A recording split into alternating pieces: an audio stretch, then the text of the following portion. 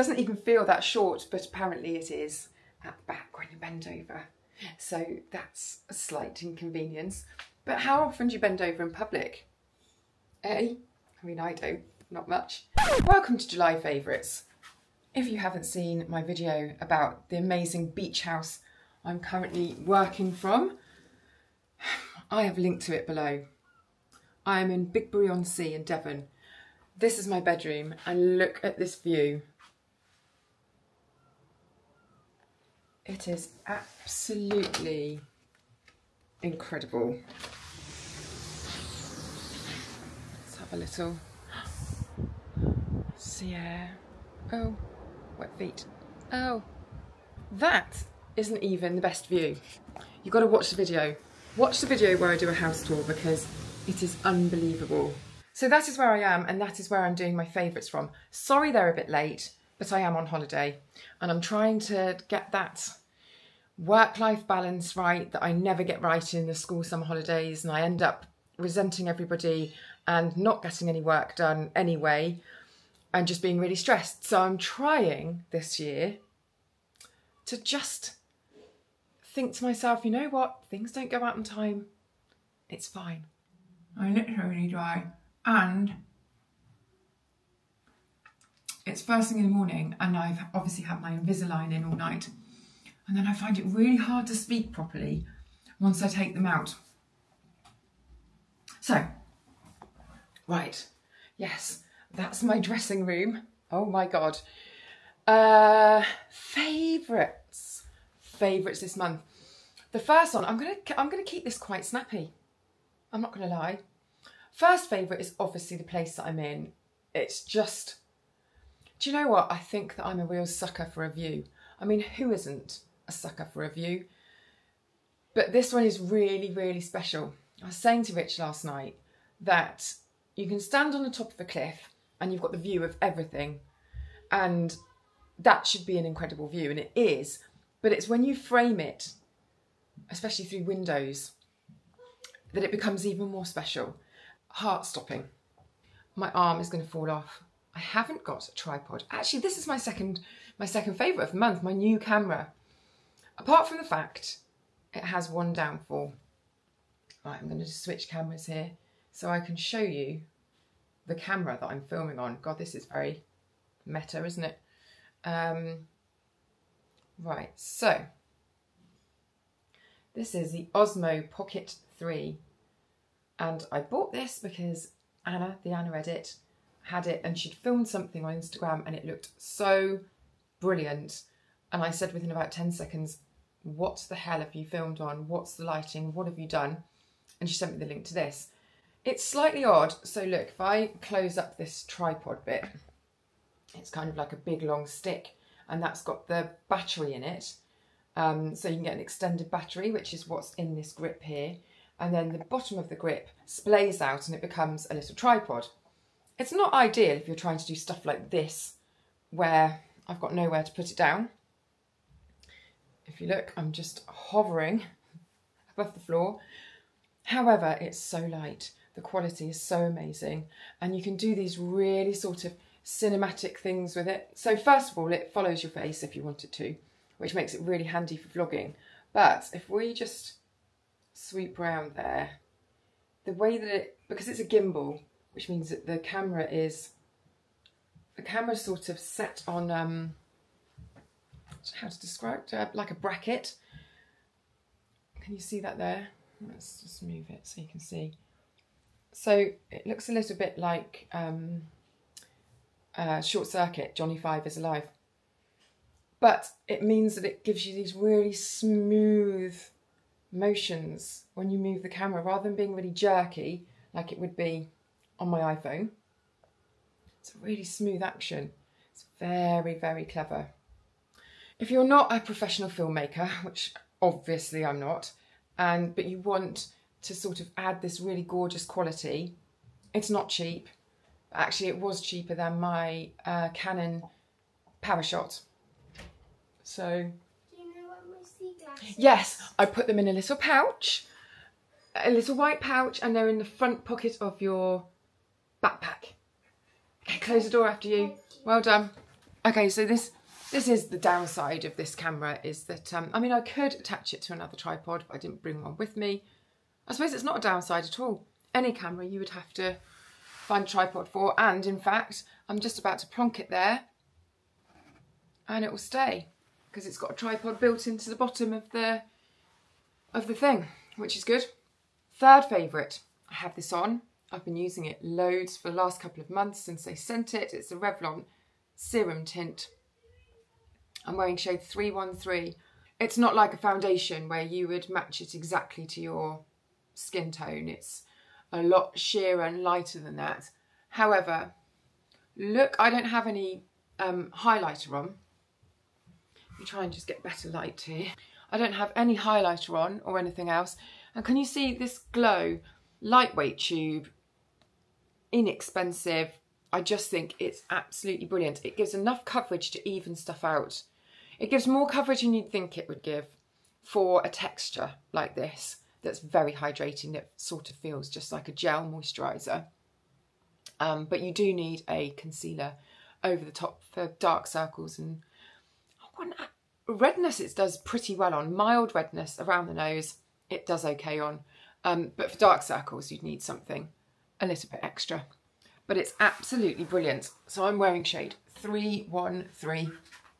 And I can highly recommend that if you're looking for a lightweight, grown up, because, you know, it's sheeny, but it's not shiny. If you've got very oily skin and you battle with that, then it's probably not the best one for you. It doesn't particularly add greasiness, but you know, you might prefer a slightly different finish to this. I suppose it's all preference, isn't it? I just think it's excellent. So, item number 4 is this dress that I have on that my entire family hates. And we're really not vocal about it. Just, you know, sometimes you wear a new dress and you really love it and then no one says anything. You're like, do you like the new dress I'm wearing? And then people are just really truthful. No, actually I don't. That's what's happened here. And it's all because it has this sort of kicked out bottom to it, which I think is very cute. I also think it's very chic. It's summer. I'm near Salcombe. It's all yachty and what have you, and summer holiday-ish. I don't want to be in a bodycon dress. Do you know what I mean? I thought this was really good. It's a shirt dress on, a shirt on top, and it's like this little kicked out. I think it's incredibly cute. I'm at the stage now where I don't really care that much what anybody else thinks. One thing I will say, I was unloading the dishwasher and my mum said, I can see everything. So don't do that in front of anyone else. Doesn't even feel that short, but apparently it is at the back when you bend over. So that's a slight inconvenience. But how often do you bend over in public? Eh? I mean, I do, not much. Morning!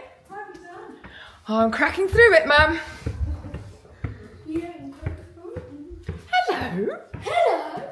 Hello, have you come to join me? Yeah. Just finishing off my video. Yeah. What do you think of this house? Is my voice going to be on your video? Yes, it is. Yay! And opera singing in the background there. Oh, yeah, I want to leave. Can I just finish my video? Is that okay? Mm-hmm. Are you off to the beach? Yeah. And then we've got to go home. No. What do you think of this house? It's big. It's big. Yeah. Do you like being able to see the sea? Even though we've only been to that beach like twice. What? That one? Yeah. That's because you can't allow dogs on there. So what? I've only been there once. Yeah, because we've got Dexter and the other beach you can have dogs on. Is the other beach better then? Is the dog-free beach better? Yeah. Why? They haven't got a very good ice cream bit. That one has really nice ones. I got a Biscoff sauce one. Biscoff sauce. That's what I had. You didn't have Biscoff sauce, I don't think. You just had cookie, what was it called? I got, We, me, I. Oh my God. well, I got a caramel cookie brownie ice cream. Rich!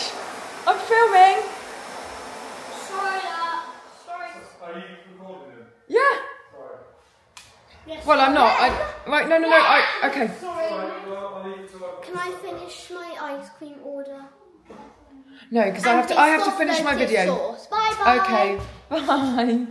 See what I mean? It's just impossible to get anything done.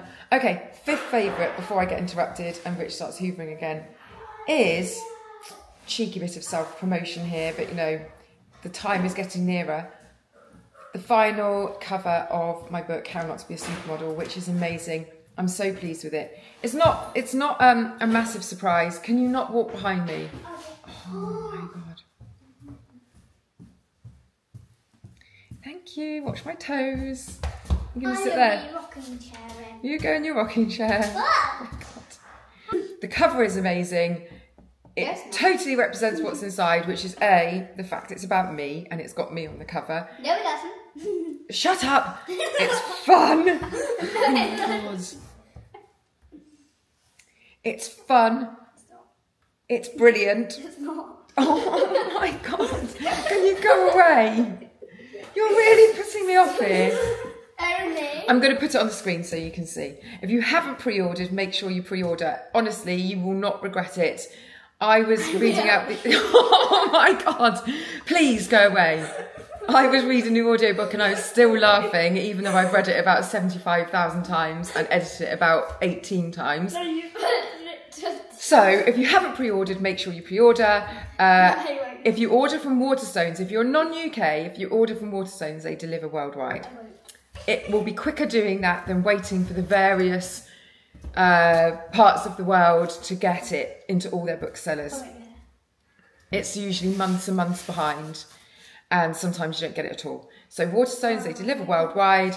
That's who to go to if you're not in the UK. And audio and ebook are also on pre-order, so make sure you do that. You're really starting to get on my sausages now. Make sure you pre-order. Make sure you go and have a look at the house tour of Clifftop, which I will link to below, because everybody loves a little bit of, I can't say that word, house, P*RN. And how many followers do you have? Huh? How many followers do you have? How many followers do I have? Yeah. 1, 2. Oh, and Daddy, 3. And Granny and Grandad, 5. And Auntie Kate. Auntie Donna? Auntie Donna, yeah. Edith? Pretty much just all of our family members and then a couple of people. So they obviously follow you because I'm in it. And me, because I'm a stinky guy. See you next time.